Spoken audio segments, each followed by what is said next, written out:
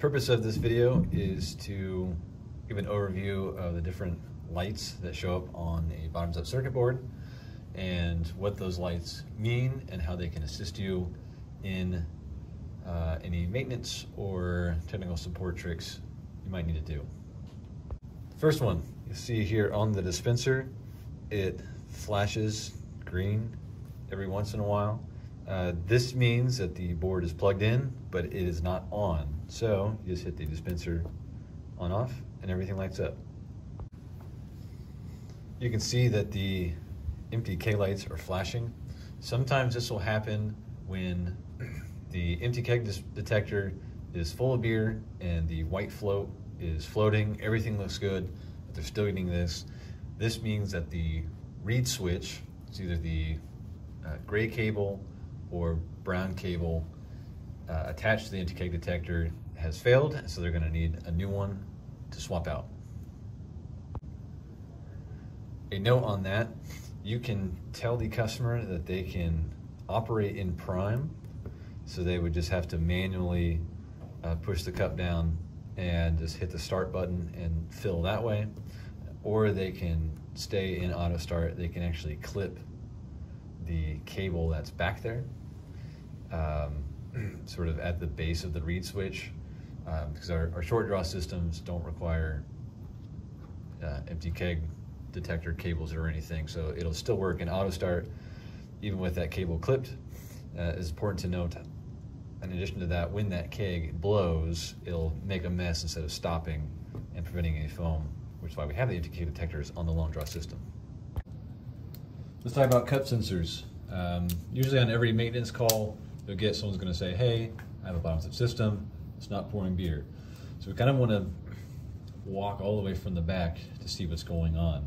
The first thing we're going to check for is to make sure the cup sensor is working.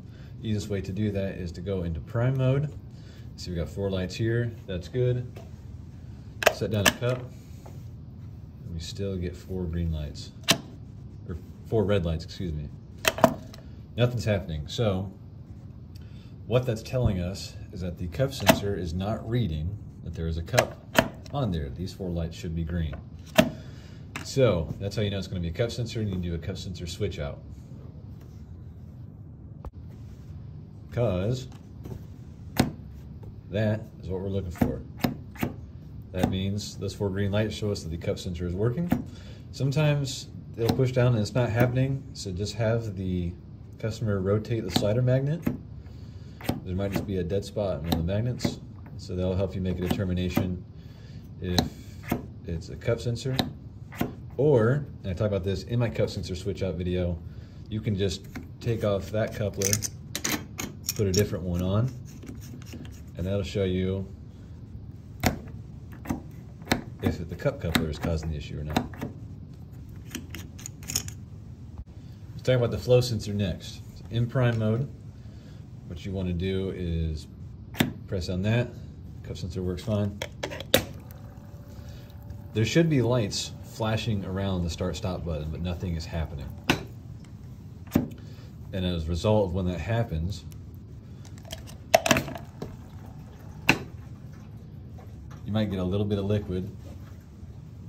You get 2 red flashing lights there. So that's telling us that the flow sensor is not reading. Typically, when you get 2 red flashing lights, that's telling you that A, something is wrong. Often something is obstructing the valve as well. But to double check to make sure that's just the flow sensor, and you can also notice, so we're looking for flashing lights around the start-stop button, like that. We just got 2 red lights. You can also tell when this starts to go. We don't get any lights showing up around there. So, flow sensor switch out based on those lights. That's how we know the flow sensor is working. A note on flow sensor issues, flow meter issues as well. Sometimes it'll start to pour, but it won't, so you start getting a red flash light. So you know something's up. So we're not getting flashing lights around there, so it makes us think it could be a flow sensor. But if you manually reach underneath, so we're going to manually open the valve, and it kind of feels like it's sticking, like there could be something obstructing it, because the valve won't open up all the way. That means that there is likely this little shim that's fallen out of the inside of the nozzle post is what's stuck in that valve. So you'll have to take off the bottom block assembly, remove the diaphragm, and look up into the valve. Oftentimes this will fall out once you take off the diaphragm. Other times it's kind of really lodged in there, so you just got to kind of look up there, use a little dental pick to fish it out. Then put on a new diaphragm, put everything back together, and everything should work. Whenever you are in manual start, or program size, or auto start / pour mode, whenever you're pushing down the cup coupler, the LEDs should come on. If not, the LEDs might need to be swapped out, or there's a connection issue on the circuit board.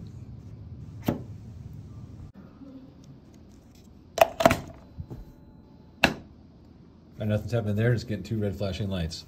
We hear the valve click open, nothing's coming out. Again, the same thing. So we know that there's some pressure on there. We hear it trying to work, but nothing's happening. So in this case, we kind of want to look from the back. Is the gas supply turned on? Are the valves open? Is the keg tapped? Is there pressure coming from everywhere? And in this case, I have the pressure turned off, so that's why nothing's coming out. You're just getting 2 red flashing lights.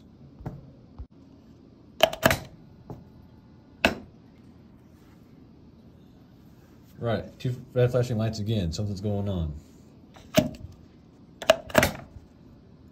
We can hear the valve click open, so we know that there is pressure, but nothing's going on. So in this case, I would ask the customer to reach underneath, and the dispenser, they're going to touch the black plastic slider ramp on the back of the valve with their finger and hit that spring loaded. So I'm pressing it and beer is still not coming out. And the issue for that, because I just ran into this, the person had either changed out a diaphragm to something and they did not put the linkage log and C-clip back on the base of the plunger rod. Let's put those back on and the valve will open.